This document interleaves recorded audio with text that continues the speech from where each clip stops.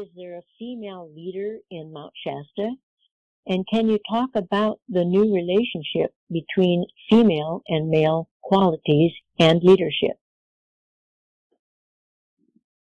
Well, Kuan Yin is one of the female energies that is very active in Mount Shasta.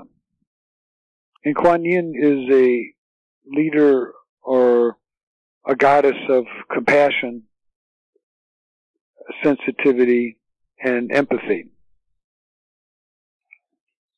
Of course, I know that many are waiting for a new leadership, and we have clearly explained that the feminine qualities need to be manifested now. And those feminine qualities have to be manifested in a powerful way, not with weakness. And this is one of the reasons why we have used the imagery and structure of the Tree of Life, because it shows the balance between the different energetic spheres, such as masculine and feminine, male and female. But what does the female energy look like, especially if it's manifested in a leadership way?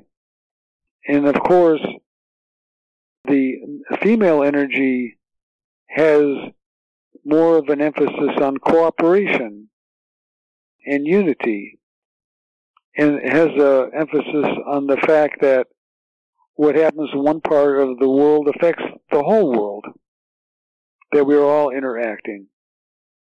Now, this may seem like a simple theory, but it's extremely difficult to implement. And there are still a majority of the people that do not accept that what happens in one part of the world affects the whole world. And that's more of an individualistic male point of view. And the male point of view is more, let's dominate, let's control. And I am number one, and I will be able to dominate and control this planet. And you see right now several billionaires, for example, who are just working from that perspective of control and working to take what they want out of Gaia instead of supporting and nourishing Gaia. And you know, that is the essential female attitude, is nourishment and support. But nourishment and support without the ability of strictness is not really helpful.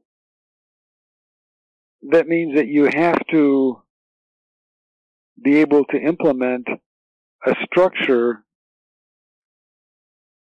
that holds those accountable who are trying to destroy or misuse the resources of this planet for personal gain. The female point of view is, let's support Gaia. Let's nurture Gaia. Let's find a way to work together. Now, I know as well as you that there are people who are terrorists who want to see a catastrophic end, who want to create catastrophes. And the female energy still maintains